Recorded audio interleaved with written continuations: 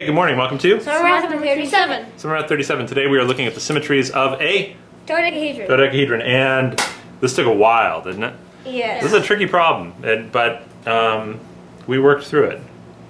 Yeah. How many different kinds of symmetries did we find? Well, the do-nothing one. The do-nothing one, that's one. We found the rotations. The rotations, that's two.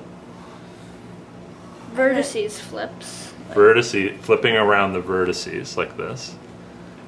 I'm gonna make sure we stay on camera here. Flipping around the vertices like this. Those okay. are three. That was the third one. And then we found flipping around the edges. Flipping around the edges. Okay. So now we're gonna do our best to count these. Okay. This was the hard part for us, counting these. Yeah. Okay. So the do nothing one, I'll go ahead and count that one. One. Yeah. Phew! Got that one out of the way. All right, now let's count the rotations. Rotations, there's 4 new rotations. 1, 2, 4, and then we are back to where we started. Okay, so for each way the dodecahedron is sitting on the table, there are rotations. There's in fact 4 of them that produce a rotation of where we started, and the 5th one gets you back to where you were because we have pentagons. Yeah. Right? How do we figure out how many of those there are total, no matter how the dodecahedron is sitting on the table? Well, you can pair the tops and bottoms. You pair these, and there's 6 different pairs. Okay. Because the dodecahedron has 12 faces. Very good. There's 12 faces. And then there's 6 pairs. 6 pairs times 4. Because each pair produces 4 new rotations. Okay. And then that's 24 rotations. Okay, so then we've got 1 do nothing, 24. 24 rotations. 25. So we're up to 25 different symmetries right now. Now we're going to talk about the opposite, rotating around the opposite vertices. Okay? Yeah. I probably have to scoot a little closer to the camera. This might be tricky to do. Okay, so I'm going to do my best to keep my fingers in the same spot. And I'm going to lift, oh, you know what? Let's plug in a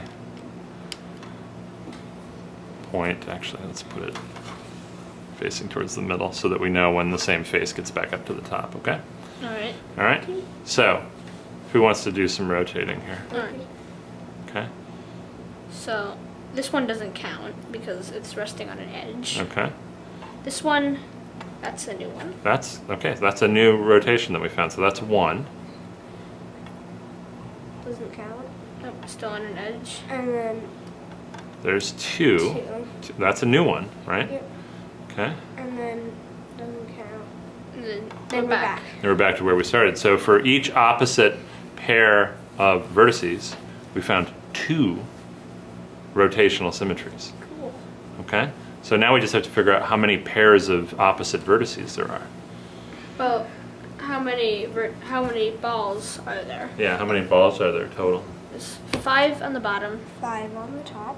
Okay. and we have this zigzag in the middle. 2, 4, 6, 8, and 10. Okay, so how many is that? That's 20. 20. All right, so we pair them in groups of 2. So how many opposite pairs do we have? We have 10. 10. 10. And each pair gives us 2 new ones. Okay, so how many new symmetries did we just find? 20.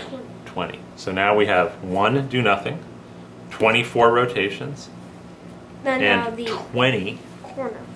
20 flips on the vertices. So we're up to 45. 45. And now we got to flip the edges.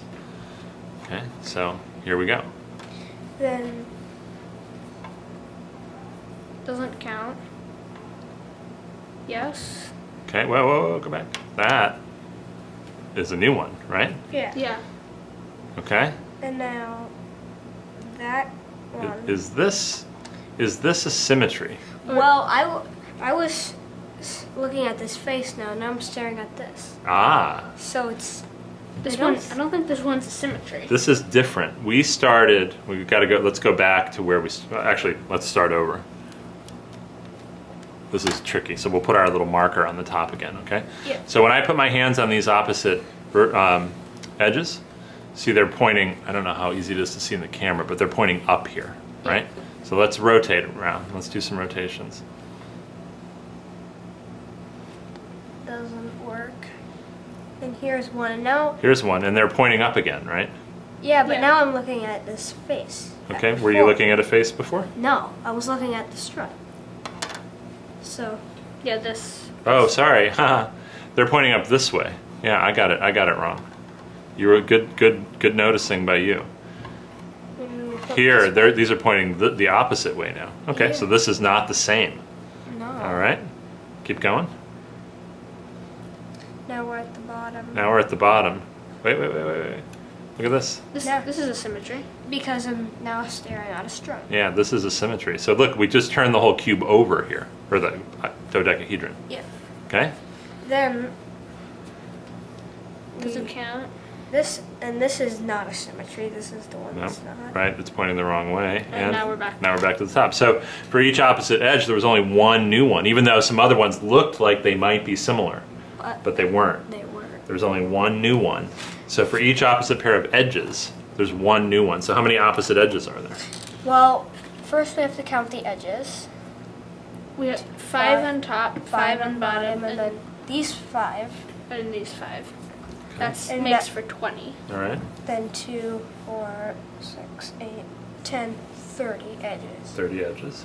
Then, There's another clever way to count the edges, which would also work for the vertices, by the way. You count the yeah, you count the sides, which is 12, Both times sides. 5 on each edges, so that's 60 edges. And then you overcount. But you overcount it because each edge is in 2 pentagons. So there is 30 edges.